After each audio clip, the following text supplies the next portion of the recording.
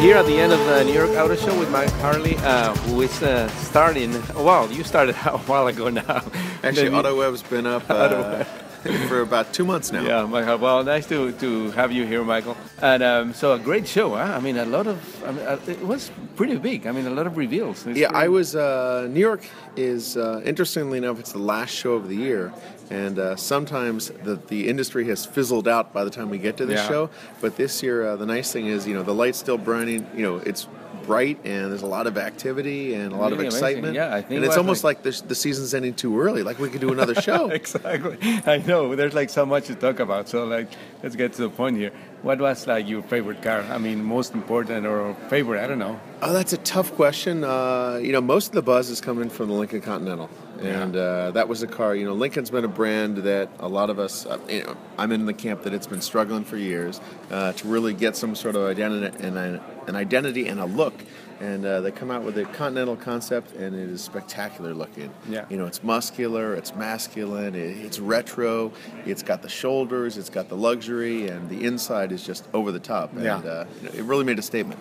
A statement that Bentley didn't like too much. Their designers think there's a copycat of it. It looks quite but a it's bit. hard to make a car different, right? Yeah, and that's true. I mean, today with aerodynamics and pedestrian safety and all the rules and regulations, and the cars all start to look the same.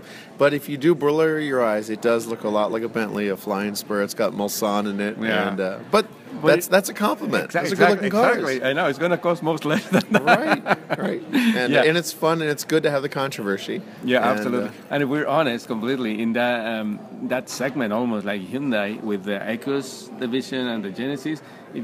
From the angle you see it, it looks like a BMW from here, a little bit Mercedes-Benz, a little bit Infiniti, a little bit Lexus. So it's tough. I mean, for the designers, I guess. Yeah. But it's interesting because the Koreans have constantly been, accused of kit bashing design style from the Germans and the Japanese and the Americans, and this is the first time we've really got an American car that really does look like the British luxury mark. Well, funny or not, but it's an important car for Lincoln. They really, as you were saying, they needed it to make something like that. Oh yeah, they needed to make a statement, and hands down, that is probably the.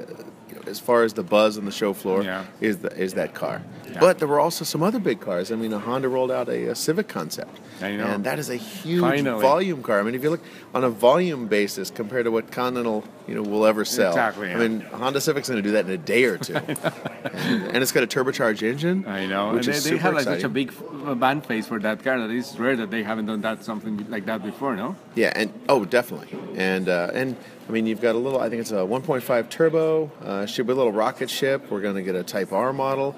And if you haven't seen the pictures, you got to check it out. It is this brightest color green you've ever seen. This electric neon green. And you walk into the show, and it basically is reflecting off the ceiling. Yeah, you can see from far away. I know you love Porsches, so... The Boxster Spider. Fantastic car. The Boxster Spider is amazing. It's the second generation, and they learned a little bit from the first one. The first one had an incredibly complex roof. We joke that an expert could do it in about 4 or 5 minutes. And with some instructions from a German engineer. The new roof is every bit as cool looking with the fabric top and the flying buttresses, and it's a manual construction. But it goes up, and I timed the guys doing it, and they did it in about a minute. And it's it's waterproof now. But the car itself is the real story, not the roof. Yeah, the performance, right? Big brakes, incredible exhaust note, big engine, flat six, mid-mounted, rear-wheel drive, manual gearbox. It's a fun car. So you not only like Porsches, you know a lot about Porsches. I know a lot about Porsches. So they say, some people say that this kind of car, it's like almost competing like some 911s. Right? I mean, in terms of performance. Yeah, it does. But the 911 is a bigger car. Yeah. Not necessarily a heavier car. The 911 is also lightweight, and that's the one nice thing about the Spiders. It's so light. But the 911 is also evolving into more of a GT car. It's more of a grand touring car. It's still a really good race car, but it's a different kind of car. One's mid-engine, one's rear-engine, and different price point. Oh, absolutely. And Porsche has no plans to do a turbo or supercharged model of their Cayman or Boxster, but we have a GT4, which just came out the last show, and that's spectacular. So coming back to the United States, General Motors have the new Impala that looks pretty good. It looks nice. It looks new nice. architecture completely, and that makes it like very roomy inside and all.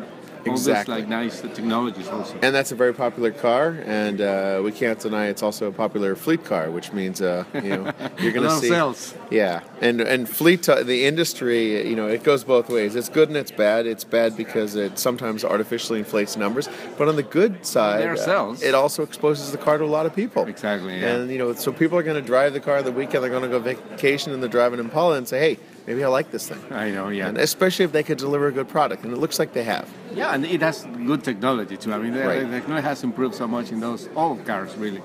So let's go to another brand, Toyota. Well, Toyota. Lexus had the new RX, which is kind of radical for design outside. I mean, it's very, very sporty. I mean, it's like the mid SUV that was like more family oriented, but now it looks like a little sporty car. It's interesting to watch how that car has evolved. It was another car that was very, very feminine when it first came out. And it's slowly become... It's taken on this racer look to it. To me, I'm not a real big fan of the styling. It's a little over the top. But don't you think that they needed to do something? I mean, all Toyotas were kind of boring. Lexus is too. So probably they need to do some statement. No? They're not the most exciting cars to drive, and I'm not going to say you're going to fall asleep at the wheel, but they'll get you there, and they're a nice luxury car, and part of me questions why you have to go so loud on the design on a car that has a luxury theme. But they understand the buyers in those cars, they're trying to reach down and get a new, younger buyer. Lexus is typically an older buyer, and they want the new generation. They want something that's more aggressive, something that makes a statement. Pretty interesting. So let's talk a little bit about AutoWeb, Michael. So tell us about the website. Where can people find there, and what is?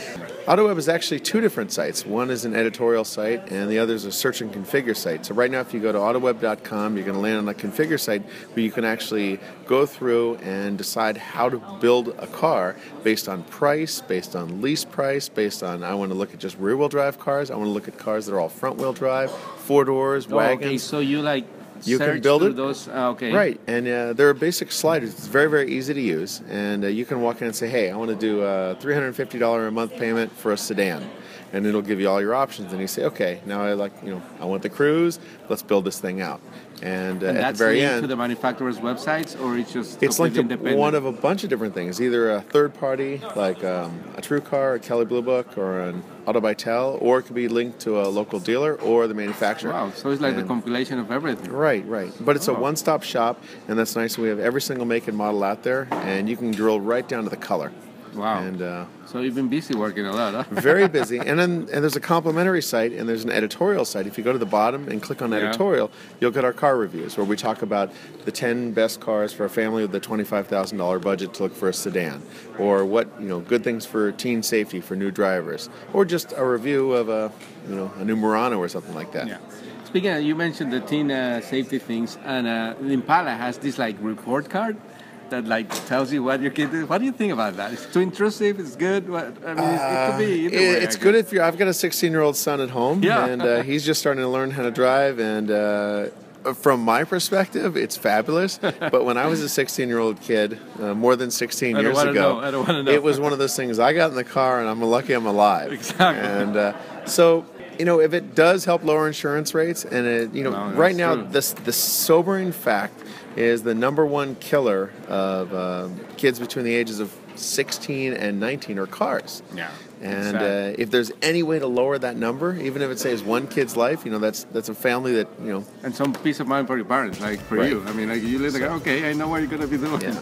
But, I expect all the automakers to do it, and it's going to get, I'm going to say, quote-unquote, worse and worse for the teenagers, because I imagine a few years from now we're going to have webcams built in. Well, until we get to full autonomous driving, and nobody's going to worry about anything. And that's another subject. Yeah, we're not going to have to worry about this in 25 years. Exactly. Well, Michael, thank you very much for the time, and I'll see you around in the next call. Our show's even in Sobel for some time. I'll see you around, Javier. Always a pleasure. Thank you, Mike.